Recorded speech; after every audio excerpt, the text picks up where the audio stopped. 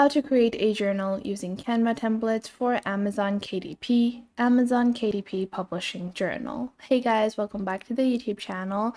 Today I will be showing you how you can create your own journal to post on Amazon and how you can get started with your design using a simple Canva template. So let's get into it. Now, the first thing that you're going to do is you're going to go on to the KDP cover calculator. So you're going to go on to kdp.amazon.com into /cover calculator, and then you're going to choose how you want your cover to be. So it's going to be paperback. You're going to choose the interior color. You're going to choose the paper type. So it's going to be left to right, and then you're going to add your measurement units into inches, and then you're going to enter your interior trim size, so 5x8, or let's say I want to make a 6x9 trim size, and then you're going to add the number of pages that you want within your journal. Let's say I want to create a 60-page journal. Then you're going to click on calculate dimensions, and just like that, your template will be downloaded. Then you're just going to click on save image as, and then you're going to save this image. Then you're going to head on over to Canva. So you can see this is your overall image, and you're going to see your full cover.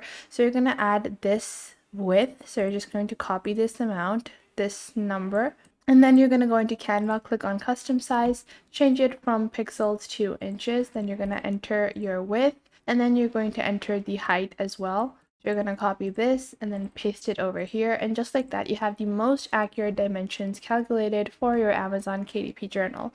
Once you have this canvas loaded, you're going to click on uploads, and you're going to upload the file that you just downloaded. So what you're going to do is you're going to just head on over to your downloads, upload the image that you just downloaded. So this image, you're just going to wait for this to be downloaded.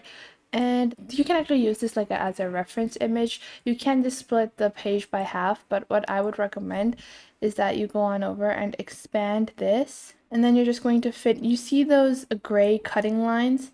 So you're just going to fit this right where it's supposed to be, around here. And once you have the image right at the center, just going to expand it like so, making sure everything is correctly placed. So we're just going to make sure it's all correctly placed over here like this, and you're just going to use these gray lines as demarcations for how your image will be looking like.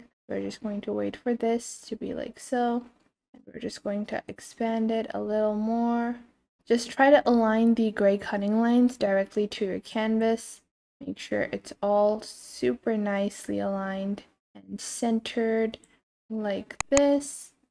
So once they have been aligned properly, what you're going to do, once these are aligned like so, you can just click on lock over here, and this will lock this base image, and then you can begin designing, or you can enter the spine width over here just to be able to see more clearly where the spine will lie. Once you have done this, what you're going to do is you're going to go on to your element section, and you can begin designing your cover image for your journal. So what you're going to do is you're going to begin designing your journal. So what we're going to do is we're going to click on the element section. We're going to search for grid.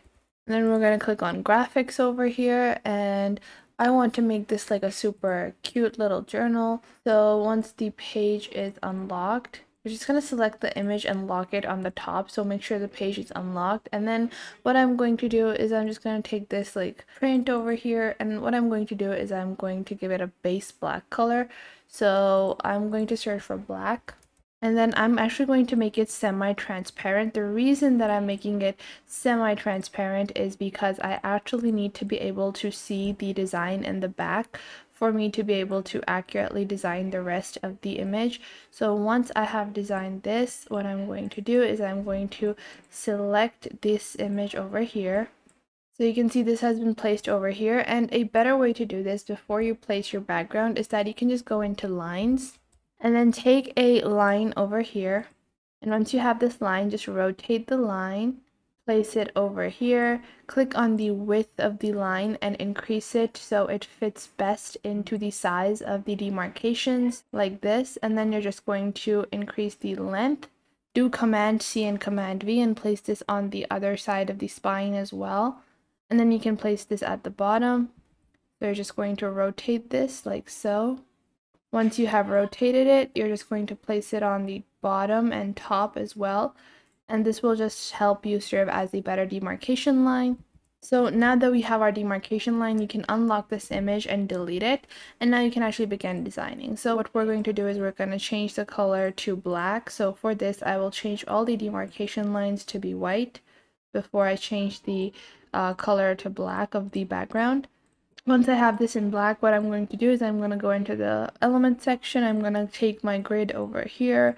I'm going to change the grid color to white, and once I have the grid color to white, I'm going to place it on this corner over here like this. And then I think I like this design over here, or maybe I want to place it on the back like this, so it goes all over the book cover like so. It's like one cohesive design. And then what I'm going to do is I'm going to go on ahead and I'm gonna search for square. I'm going to click on graphics over here, and then you can use like a simple square or one of these frames over here like this one, or a simple colored line like this one. And then we're just going to resize this and place it right at the center of our front page. And then I'm going to click on edit image, or you can just leave it as is, and then you can enter the name, like the person that is going to write this journal is going to write their name over here, or you can enter my journal or this journal belongs to. You can use one of these font combos over here. So you're just going to enter, like, let's take this font combo, which is pretty nice over here, this one.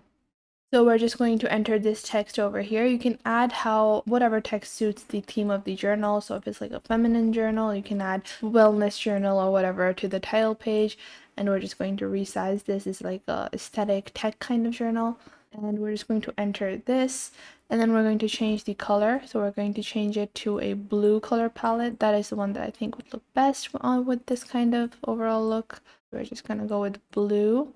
And then we're going to click on the effect and the internal color. You're just going to click on that, and then the internal color is going to be like a lighter shade of blue.